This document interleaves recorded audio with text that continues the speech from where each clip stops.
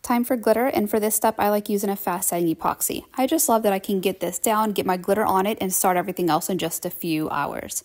I do put a fairly healthy layer of epoxy down for here. I don't want my glitter to float around on top. I really need it to set down for this design. For the glitter, I pull about 3 to 4 different mixes of each color. I start with this red, and I'm kind of dropping it just around the area that red is. Definitely don't fill it in. This one's more of a chunky mix. By the time we get all the different colors of red on there, we're going to build a bunch of depth with the shades that we're using, and it will end up filling in all that red. And like I said, this is just a guide, so we don't have to get all this red covered right now. We do want some of the blue to kind of stick to that red area and vice versa. So get your colors. Like I said, we're layering it through. I am focusing on some of those thinner colors inside that red towards those edges to make sure that it's covered. For the blue, I'm doing that same thing. I'm going to lightly drop some of the blue into that blue area. I do want it to spread into that red, so you'll see a few of those blue chunks go over to the red, and it really helps with that final design. This next blue that I'm grabbing is a thinner cut. It's like a medium fine mix, and we're going to fill that in. I am a little careful to make sure that the really fine glitters don't cover up that chunky because I don't want it to look dirty. From here, I just alternate the colors and fill in any blank spaces that didn't get glitter yet. And like I said, I am not worried about the blue traveling over to the red because by the time it's finished, it really ties it in all together. I don't like this design to be completely striped. It works out when it's kind of overflows just a little into the next color. So go through, fill that in, and then we're going to get our parchment paper and squish down all of that glitter. Guys, this is the most important step in here because you don't want to have to fight with this glitter later.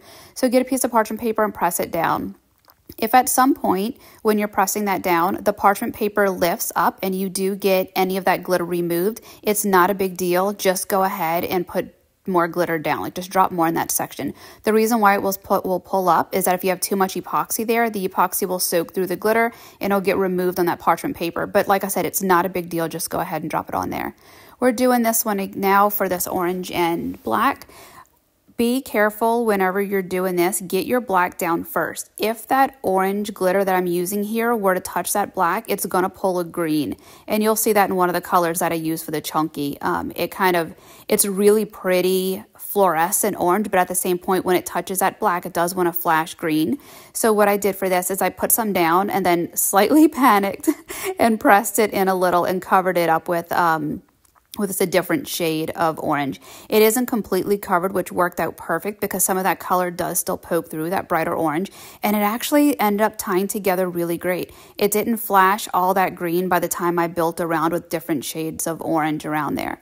So the same thing I did on that other tumbler, the red and blue, and I'm doing here. We're dropping different colors in different sections. We're going to make sure that the edges are really covered with a finer glitter.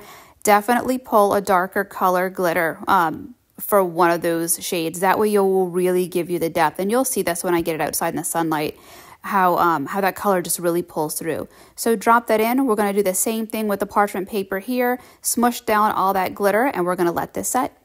Okay, so this is a final look of the glitter layer. This is not at all finished. It does need to be sanded, needs more work on it. But just as an idea, this is the base layer of glitter, and it's going to have a fun little swirl over it. Same kind of design going for this orange and black one. It's going to have that swirl also, but just to show you guys how the glitter layers and how pretty it is. The next step will be cleaning up the edges and getting some glitter on that butt. Stay tuned.